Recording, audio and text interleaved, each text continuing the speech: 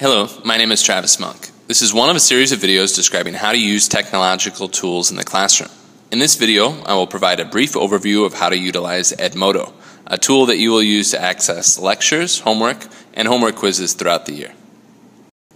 Since you'll be required to use Edmodo throughout the school year, you'll need to sign up. Don't worry, it's free, secure, and designed for educational purposes. To begin, go to Edmodo's website, www.edmodo.com. Please follow along, pausing when necessary, so that you can sign up while you watch the video. Next, click the I'm a Student button that's highlighted on the right and register with any email that you'd like. Either your school email or a personal address will work just fine. Once you've signed up, you'll need to join my class. To do so, click on the plus sign under the Groups heading that should be found on the left-hand side of the page. Highlighted in red, next you'll have to click Join. Finally, you'll be prompted for a group code. This code was handed out during class today. This group code will allow you to join your specific class that can be later locked. Only members of the class will be permitted to view class materials, take class quizzes, and comment on posts. There are a tremendous number of different uses for Edmodo. In the next few slides, I'll run through what some of those uses are and describe how you can utilize them as a student. This slide exhibits one of those uses, group posts, that's boxed in red. One way that I will utilize group posts is I can use it to lead you to different resources throughout the year, such as different websites or videos that might be useful.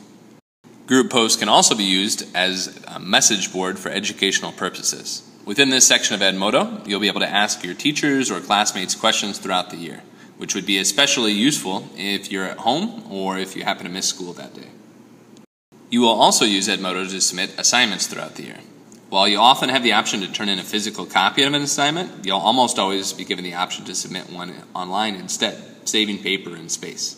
The red box shows the location that you will be able to turn in assignments. Assignments will sometimes just be typed in as a post, or documents can be attached.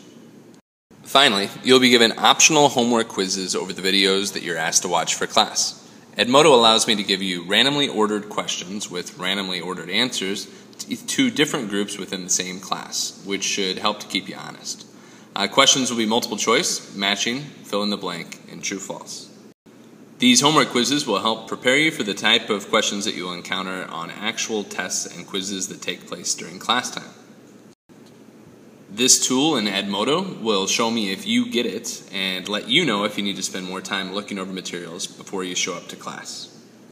There are many different online educational tools out there, so why are we using Edmodo? First, as exhibited in this picture, Edmodo is accessible on a wide range of different devices. If you're on a full-fledged computer, all that you really need is an internet browser, but apps are available for all Apple, Android, and Windows devices. Second, Edmodo is kind of a one-stop shop. You'll be able to do everything from watch videos to take quizzes to ask questions and discuss them in one place, as opposed to signing up for numerous online resources. Third, it looks a little bit like Facebook, or so I'm told, so hopefully you'll be a little bit familiar with the interface. Finally, it shouldn't be blocked in schools. You should be able to access this content from anywhere, as it's designed for education. That is the end of this video overviewing how we will use Edmodo in class this year. If you're interested in learning about any other classroom technology tools or any themes of biology, please subscribe to my channel. Thank you.